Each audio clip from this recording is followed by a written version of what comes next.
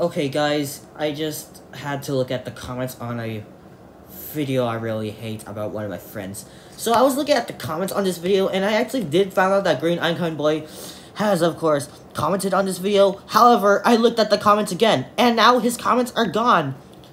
Yes, I'm not actually joking. And yeah, I only looked at the comments here because I wanted to see AK2's comments on this video, because why not? So, GreenIconBoy is gone? Does that mean he got terminated?